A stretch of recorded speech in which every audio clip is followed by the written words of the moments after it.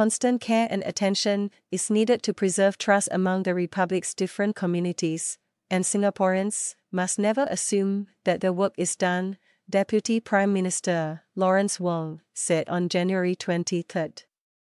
This is particularly so given a world of heightened geopolitical tension, and where people are increasingly identifying themselves in narrow ethnic and religious terms, he said at the 75th anniversary celebration of the interreligious organization IRO.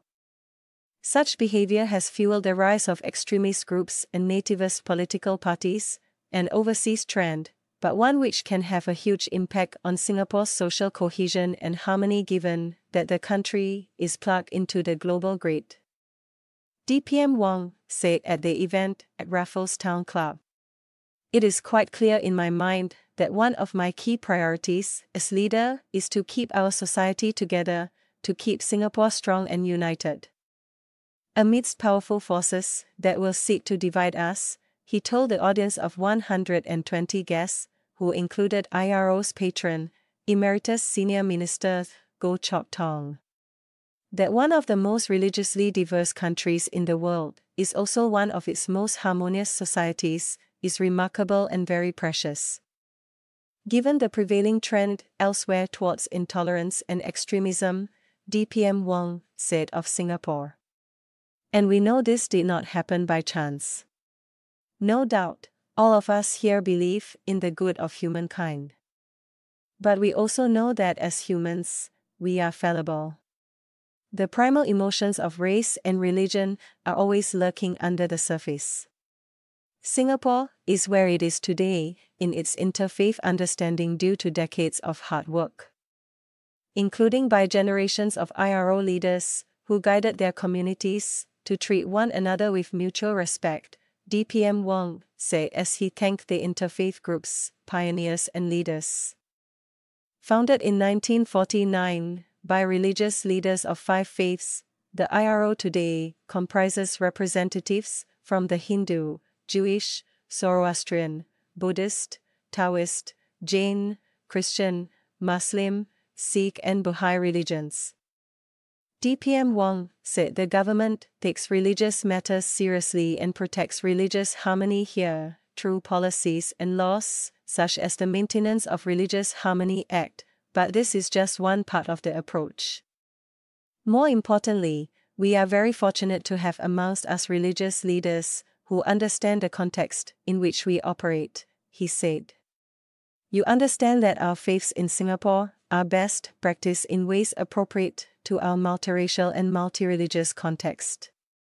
You set good examples for your communities in promoting mutual respect and understanding. As Singapore embarks on its next round of nation building, there is no doubt that the IRO's work will be more important than ever. He added. This is as competition between countries for influence and strategic dominance is heating up, while the capacity to tackle problems on a global scale has diminished.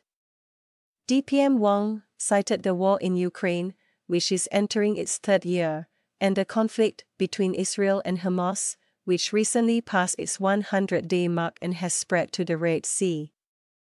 More people are also living in echo chambers and forming their own tribes, he noted.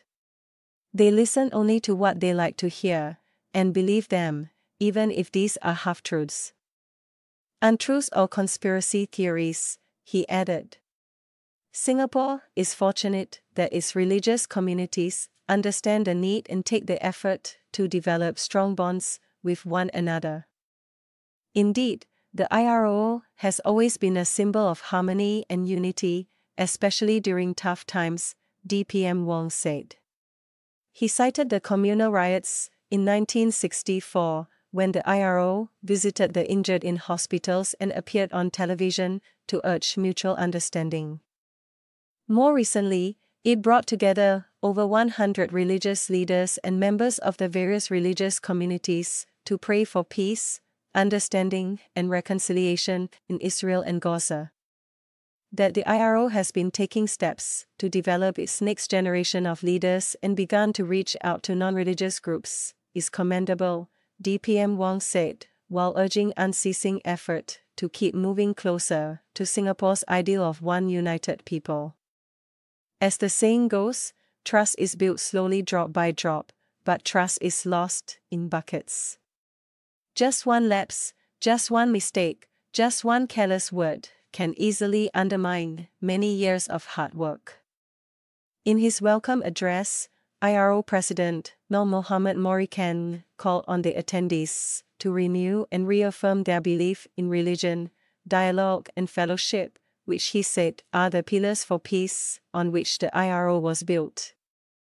He listed 3 tasks for the interfaith group, which echoed ESMGO's sentiments during its 70th anniversary in 2019. These are to work to expand the common space for Singaporeans of diverse backgrounds to practice their own religions. For religious leaders to actively speak out against segregationist practices and divisive speech, and for the IRO to strive to enhance day-to-day interactions for people of different religious backgrounds to collaborate for the common good. While our aspiration is sustainable peace for all, we must acknowledge the need to be prepared for challenges that may threaten our religious harmony, he said.